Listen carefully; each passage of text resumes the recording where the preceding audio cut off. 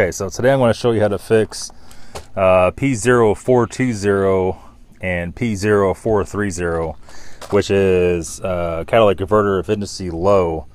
And this is real common after head gasket replacement. Even after it gets some age on the cat, it'll read a little bit low, it'll throw the sensor. A lot of you guys live in cities, you got to pass inspection. So this to get you going again for, I think there's a $5 or $6. So we're going to use these spark plug non-foulers, and these are 18 millimeter. You could buy them with or without gasket. It doesn't really make that much difference. These are with the gasket, and depends on what kind of car you got, you're going to use one of them. And you always want to put it on the rear sensor. You never want to put it on the front sensor. You can put it on the front sensor, it just won't make any difference. Okay, so this is a Honda CR-V, and we're at the rear sensor, which is right there.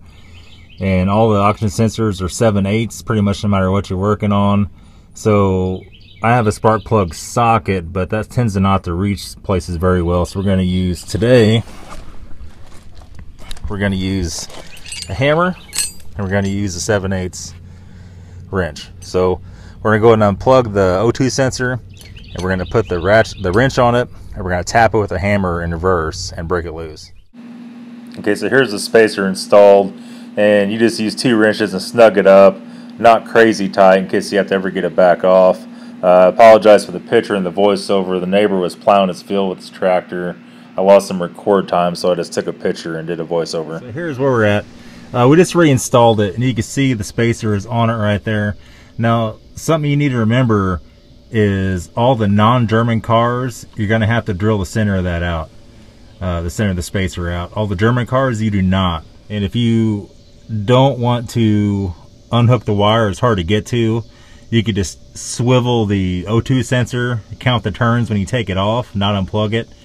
Before you reinstall it, wind it in reverse so you don't twist the wire, and then screw it back in so the wire ends up, roughly not twisted. You don't have to unplug it. It makes the job a heck of a lot easier. So here's what you got to do. We took a pretty good sized drill bit, and depends on which sensor you have, you need different size.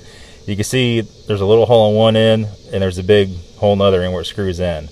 Well, down there where it's funneled down, let's see if I can get here to focus for you. There you go.